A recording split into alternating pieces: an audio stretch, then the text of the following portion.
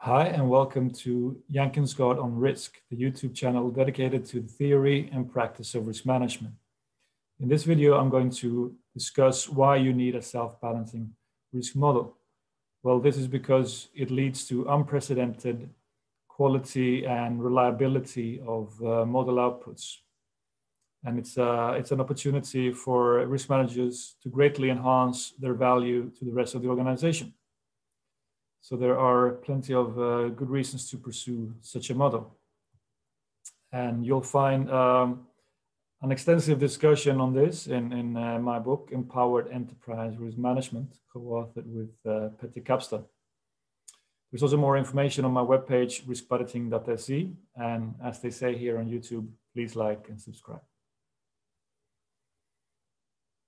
Okay, so the setting for this discussion is that we're trying to implement something referred to as risk budgeting, by which is meant the analysis of risk as viewed through the lens of the firm's financial performance. So we express risk using financial numbers, financial forecasts. And that involves cash flow, net income, balance sheets, and financial ratios. So we find ways to express risk using these numbers,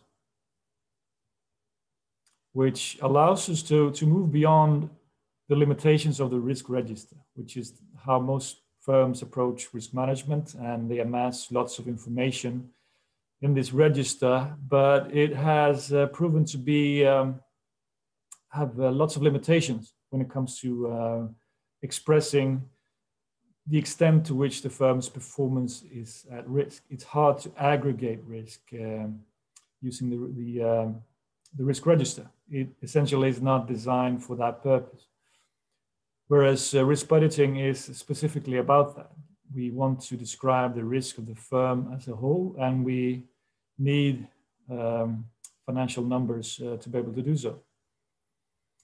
And using this approach, we are able to investigate how risk will change as a result of scenarios. If the world changes, what will the company look like then? How are we going to make sure that we're able to meet our objectives and other threshold levels of performance that are important for various reasons, and how risk changes as a result of corporate policies. I mean, that is a major driver of risk, right? If managers decide to expand or increase leverage or pay a large dividend, all these policies have major implications for the firm's risk return profile, right?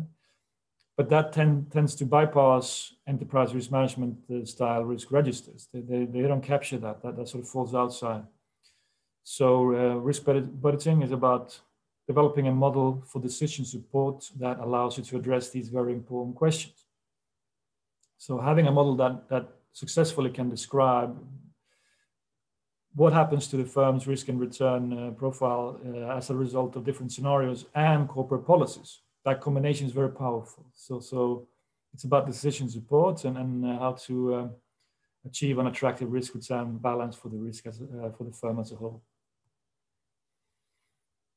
And as should be clear from the preceding slide, you know, this requires a quantitative approach. We have to keep track of these various outcomes using a model. There's no way that we can do this back of the envelope or something like that.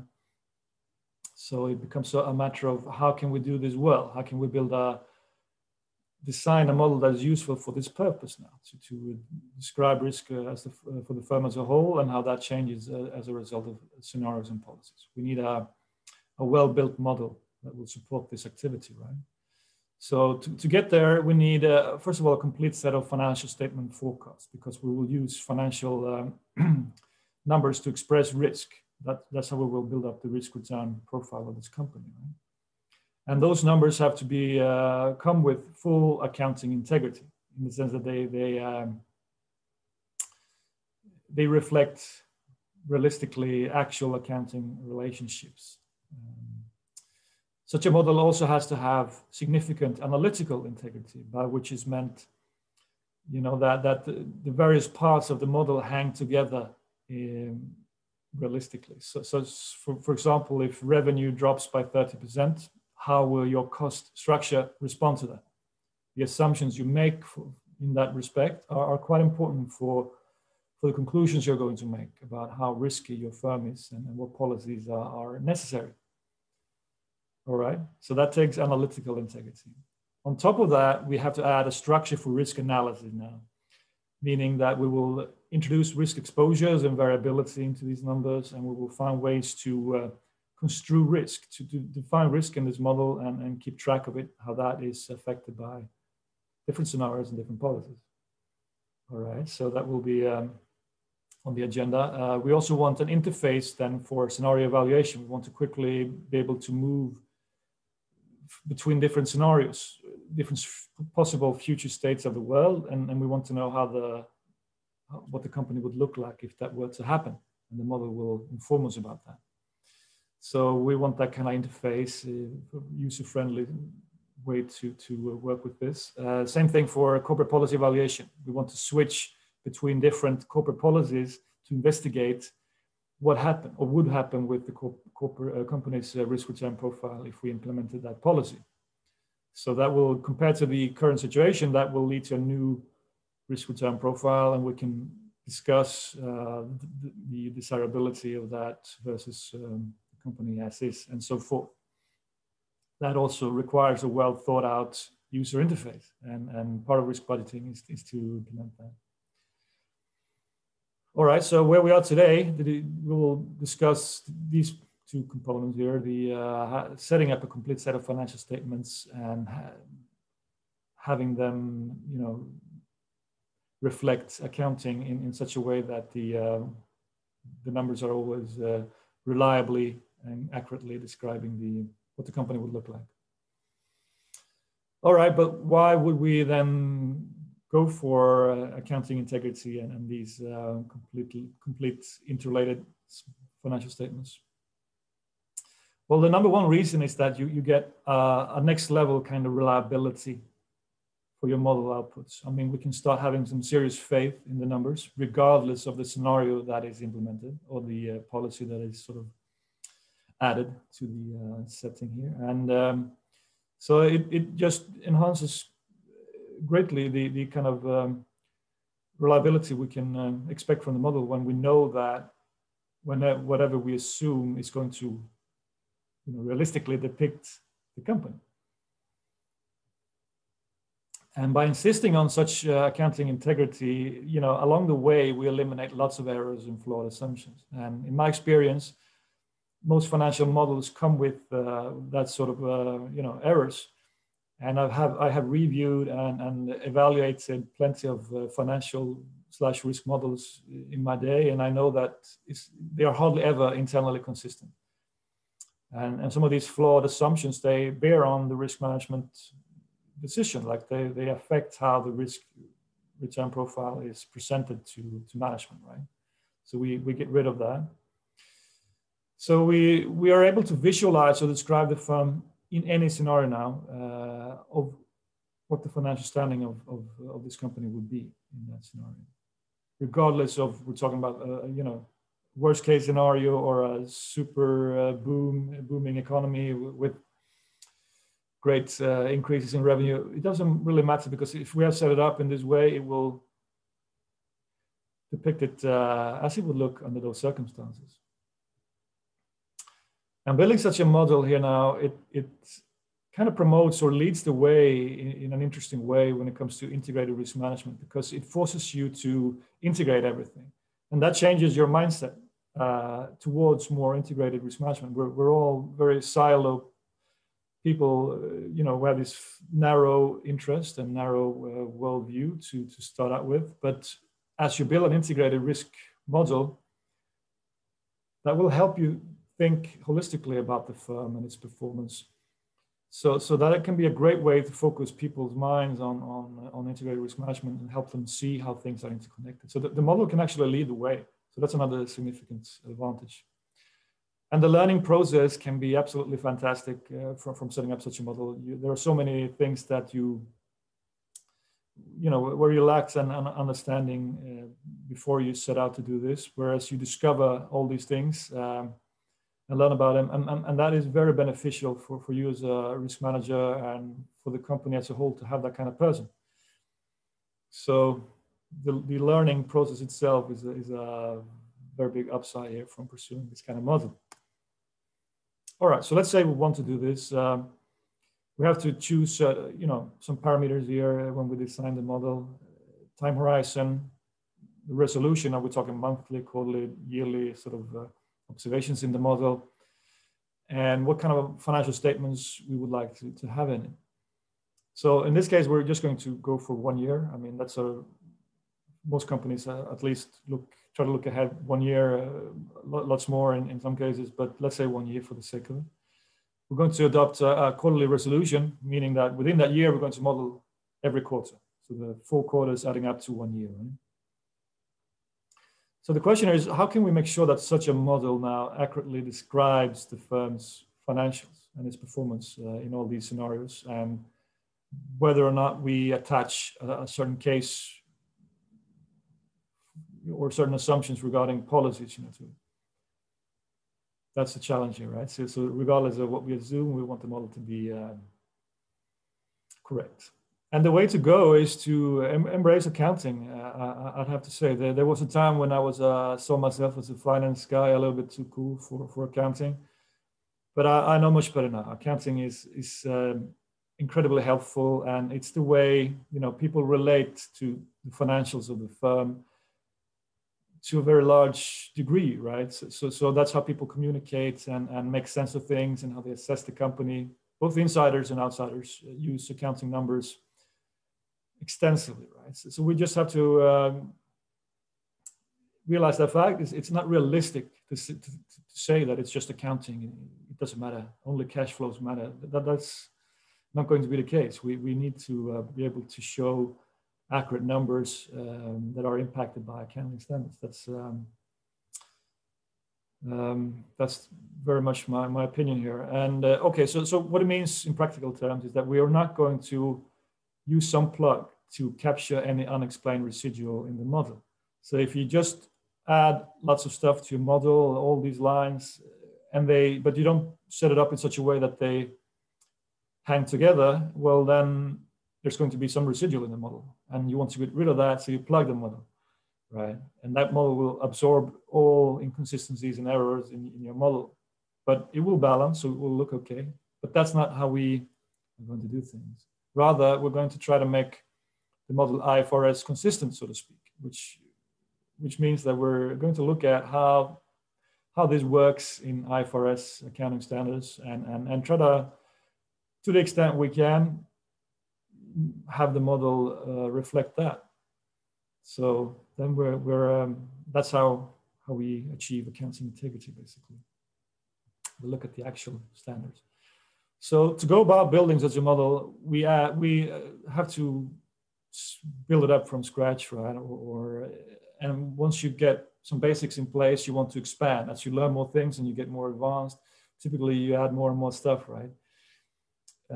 But the principle here is that whenever we do so, whenever we decide to take it one step further and introduce more complexity and more realism to the model, well, we have to make sure that it self-balances in a way that reflects actual accounting relationship. So we're going to insist on that and never stop checking and never stop modeling until it balances. That's when we know that the model probably works, right? I mean, as long as it doesn't, then balance, then we have a problem. We have to keep investigating and find out. Probably you have switched the sign somewhere, or you've forgotten to include something in a sum, or something that there's some reason why your model isn't balancing. So you have to go check. But once it does, chances are greatly enhanced, that the model is all right. So when does it self-balance? Well, what happens is that there will be transaction events and accounting events in the model as you forecast different cash flows and impairments or basically flow type variables that go on, they happen at some point in time, and that will have to affect stock, which is then the balance sheet. The balance sheet will need to reflect whatever event took place, which you have assumed then in the forecast of your model. So the trick is to always find the appropriate way to integrate that event into the balance sheet. And there is going to be a certain way of doing that, and we just have to learn what that way is. And well, here's a shocking conclusion. Then your model is going to benefit from a chart of accounts to have some discipline in this process and think about it in a structured way. Why not set up a chart of accounts and then make sure that within that chart of accounts you are consistent? And you could go for some generic IFRS type balance sheets. That's fine, but even better if you set up in the model your own firm's financial statements, because then people can relate to it. It will catch their interest, and they will start liking the model better, because it makes a lot of sense. It makes a ton of sense to have a model show the actual, as it would look in the financial reports, right? Then when they are corresponding, that will be a good thing. And you can forget about the T accounts. We're not going to do that. Those are banned here in this YouTube channel. We're not going to be bothered by the debits and the credits at all. It's an analytical approach to accounting, spreadsheet-based application where we're just making sure that the balance sheet balances in the model without applying. So this is ruled out. We're not going to do T accounts, but we might consider setting up a chart of accounts just for the sake of some discipline. Then, like, this is what we have. Then we can expand that as we go along and then add to this, right? So we have the usual categories: revenues, expenses, assets, liabilities, and equity. And we decide what lines we want to include there. So here are 3 equity lines included, for example: share capital, additional paid-in capital, retained earnings. Now, these are by no means all the available equity accounts. There you have all these translation reserves and hedging reserves. So, but this is maybe what we choose to work with initially, and then we can add some of the others later if there's a need for more detail. We're also going to add our cash flow statement, because that is quite necessary for the model to come together, right? It's hard to have a complete set of interrelated financial statements without cash flow statements. So for us, that's relevant, and we need to define what's going to be in there as well on a need basis. So this is by no means a very realistic chart of accounts. You could easily add lots more, but this is enough to get us going, basically. So then you take this chart of accounts and you implement it in a spreadsheet. So here, for example, you find the 3 equity lines that we just saw: share capital, additional paid-in capital, retained earnings. So now we would like to fill this up with content, like build a model, like find a formula that accurately describes how this balance sheet item would evolve, for example, and make high quality forecasts of all these lines. So that is what we would like to do here now with the model. And then at some point we will, like I said earlier, we will introduce variability into these numbers and risk measures, and that's the whole structure for risk analysis. But that comes later, right? So for now, we're just trying to self-balance it. So let's say we have PP&E, plant, property, and equipment of 1,000, some cash going in. That is all equity finance. Then there are 2 events in the first quarter. We depreciate some of the PP&E, and we invest, in PP&E as well. There's some capital expenditure. So these 2 things happen in the first quarter. All right. So in net income, what will happen? Well, we have to show the depreciation, right? So that will tend to be contributing towards a loss unless anything else goes on. So this will travel through the net income statement, producing a loss. In the cash flow statement, self-balancing the model implies, first of all, reversing it, because it's not going to be cash effective. It's just an accounting device, right? So the effect on cash flow from that is 0. There is a cash effect, on the other hand, from investment in plant, property, and equipment. That reflects actual cash flows that are going out, as we acquire these assets. So this will indeed lead to an overall change in cash. You know, we're paying out some actual money here. Then we have set it up in such a way that plant, property, and equipment will decrease by this number. We're depreciating this asset, right? But at the same time, we're adding this. We're investing in PP&E, and the net is a positive number, right? 25. So overall, you know, plant, property, and equipment will increase by 25.